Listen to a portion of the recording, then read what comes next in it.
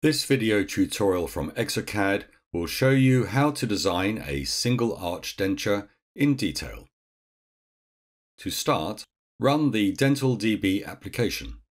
Select a client, dentist, for this project from the drop-down list. Enter the name of the patient or case.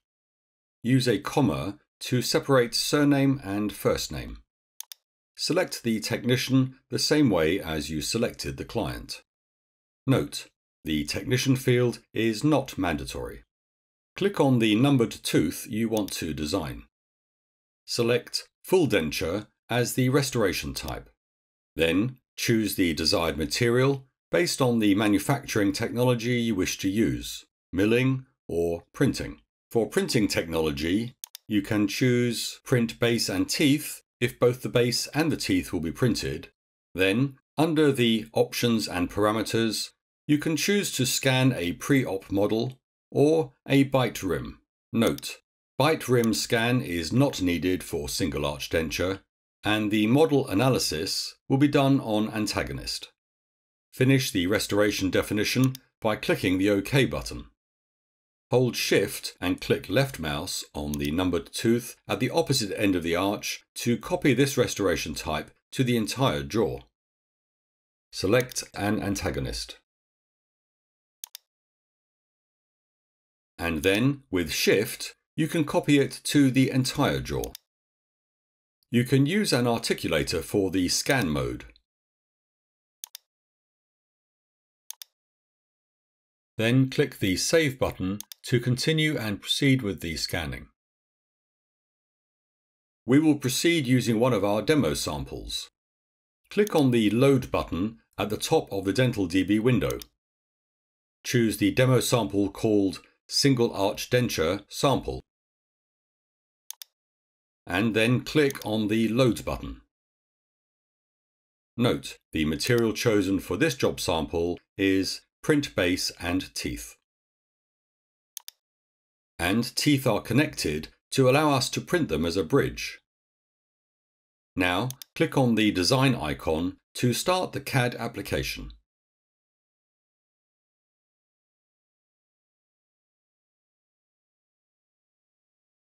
If you have chosen Models in an Articulator in scan mode, and the respective module is activated, the first step in the main wizard will show the virtual articulator availability. Click Start Virtual Articulator now. The virtual articulator window will appear, and you can adjust the articulator movement simulation parameters. This will be shown in a separate video. Click on Start Articulator Movement Simulation to save the movements. Select OK. Click on the Next button to proceed. The next step in the main wizard is the model analysis. By starting the model analysis, a secondary wizard will open to guide you through the steps. The work steps of the analysis are presented in a vertical list, and these are very intuitive, self-explanatory tools. You can freely move between the different steps, but only the activated dark-colored step icons can be clicked. All other step icons require a previous action to become accessible and appear highlighted. However, the simplest way is to follow the wizard by clicking the Next button. Model analysis for single arch denture is done on antagonist. You can define the occlusal plane by 3 points or by articulator plane. In this video, we will choose Define by 3 points.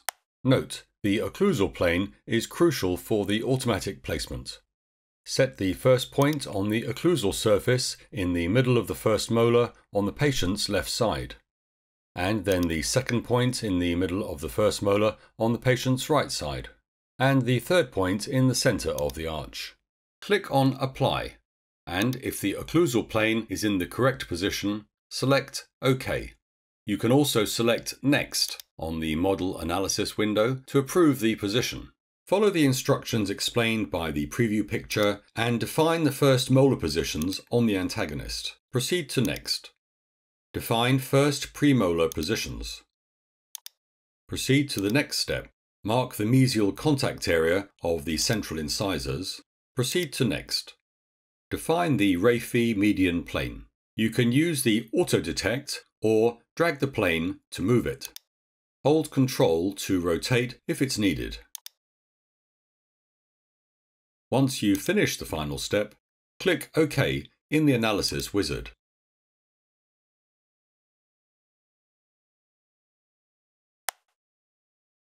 Proceed to the next step in the Main wizard.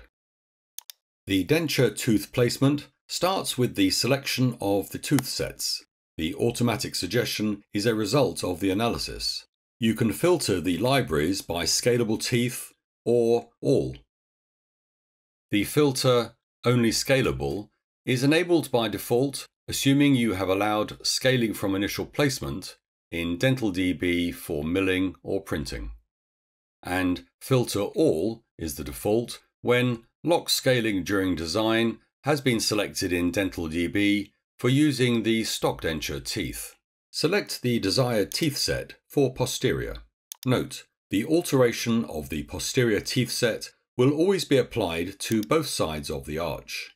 Choose the anterior teeth.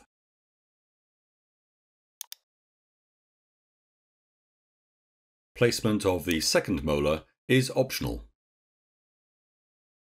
Click Auto Select if you wish to get back to the default selection. Click on Place Posteriors to apply the change. Once the posterior tooth set has been chosen, you may place the anterior. Proceed to Next. To meet the aesthetic requirements when setting up the teeth, the setup can be customized individually or with the aid of the chain tool. In this chain mode, you can transform all teeth in the chain or a single tooth in the chain. Chain mode is represented by a light blue chain. Within the chain, there are green control points and also dark blue UFOs which mark each end of the tooth bow. By default, teeth always stay in contact unless you deactivate the Keep in Contact checkbox. Click any point in the tooth bow and drag your mouse to move the whole tooth bow in a chain. In chain mode, you have the same options for the tooth placement as in simple mode.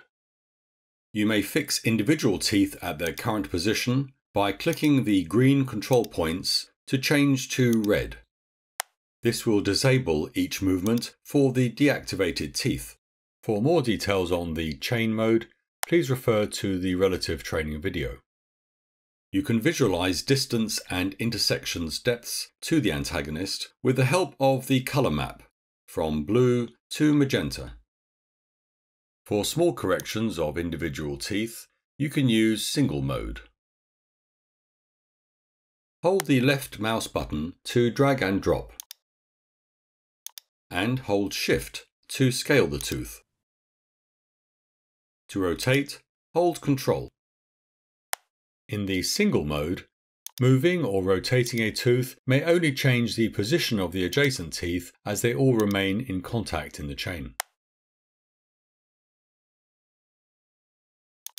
Click on Solve Antagonist Intersections to perform an automatic tooth adjustment which eliminates potential antagonist intersections. Or you can reset the chain. Hold Shift and click on Reset button. This will reset everything, but keeps the changes made in Simple tab. Holding Ctrl and clicking on Reset button will reset all unpinned teeth. Once we have defined all the teeth positions, click Next to proceed. At this stage, you can edit the tooth shape with free-forming tools. Free adds, removes, or smooths material with a virtual wax knife. Free-forming tools will be covered in a separate video. Anatomical free-forming allows you to adjust the tooth anatomy by tooth area. Note, you will only have these tools available when a scalable tooth library has been selected for milling or printing the teeth and cannot be used with stock teeth. If you wish to have further adaptation, select the desired adaptation type, occlusal or approximal. To cut intersections according to the selected adaptation type, click Cut Intersections. you can choose between static or dynamic occlusion. The static adaptation type only cuts the intersections with the antagonist in its fixed position, and dynamic adaptation cuts the intersections that appear when the articulator movement was simulated, or cut all intersections at the same time. Proceed to Next. Design denture base bottom allows you to design the inside of the denture base and affects the fit of the denture. The most important task here is to define the insertion direction. You can rotate the view so that you look onto the preparation from the desired insertion direction and click Set Insertion Direction from the view. Or select the direction depending how you wish to insert the denture and click Apply to generate the base bottom. The default setting allows undercuts of 0.1 mm.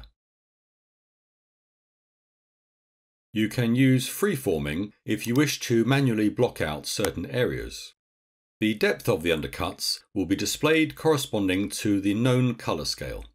By using Offset to scan data with brush in Freeforming Denture Base Bottom, you can create lateral and mid-palate gap distances for palatal depth adaptation to the denture base.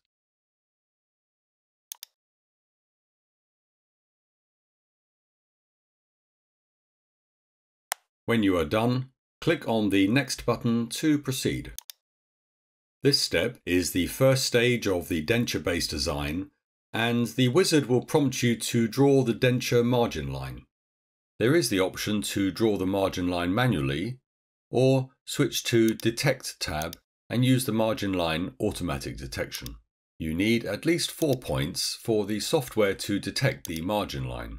Note, the further apart you place the points, the easier it will be for the software to detect the correct margin line. Click on Start to calculate the margin line. Once the drawing has been finished, you may still adjust the line by moving, adding, or deleting points. Adjust Light will activate special lighting, which can change the direction of the light source. If you edit the margin line or change the surface properties parameters, click Apply. Click on the Next button to start creating the denture base. Since we have activated connectors in DentalDB, the next step is the Connectors step. By using connectors, we can design a bridge to be printed or milled as one complete object. It is recommended to place the connectors in a way to avoid intersection with your model. This will help to respect the minimum height and width of the connectors during the production. The minimum size of the connector can be defined either by its cross-sectional area or by its height and width. You can toggle between the two modes using the radio buttons. Then adjust the value using the sliders. You can also switch between different predefined shapes by clicking on the Shapes. Advanced placement parameters allow you to reset and adjust the position of all connectors at the same time. You can define the connector's placement relative to the designed virtual gingival by adjusting the Below Gingiva Design Level parameter, or placing the connectors behind the approximate contact of the library tooth on the lingual side by adjusting the Behind Approximal Contact parameter. Each change must be applied. Proceed to the next step. The denture freeforming tool differs slightly from the known crown and bridge freeforming tool. The anatomical freeform mode provides two different options. The default denture base parts option allows you to move smaller parts of the denture base, whereas the entire denture base allows you to move major areas. Click on denture base parts to adjust the interdental papilla and gingiva areas by drag and drop. Now click on the Free tab to open the virtual wax knife. This tool behaves exactly the same as the known freeforming mode, where you may add, remove or smooth material with different brush types, adjustable in size and strength. Use the point of knife to simulate the roots. Gingival characteristics, such as alveoli profiles or papilla contours, can be generated using different freeforming tools and setting options. It may also help you to make the digital gingiva look realistic by mimicking the roots of the teeth and the gingival pockets.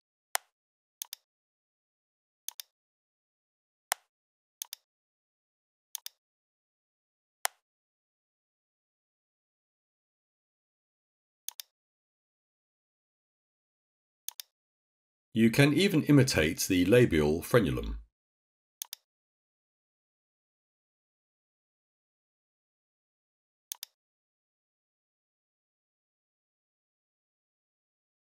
You can use Smooth tool to replicate the effect of the flame on the wax. You can use the freeforming tools to adjust the shape of the marginal gingiva. This tool can be used for the finishing touches.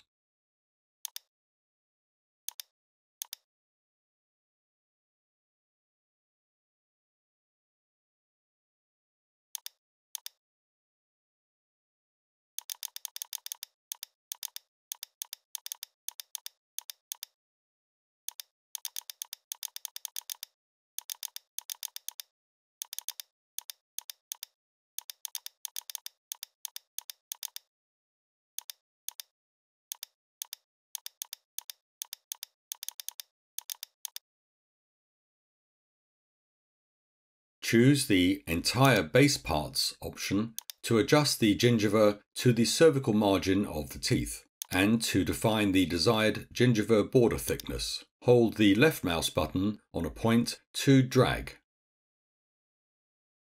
Click on the Next button to proceed to the last step.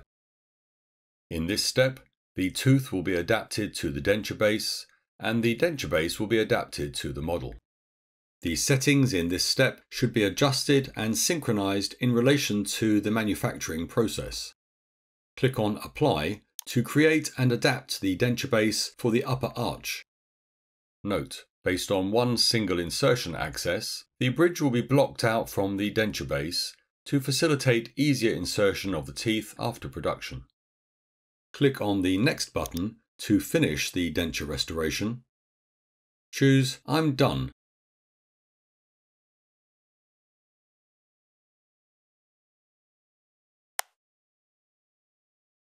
Thank you for watching this video.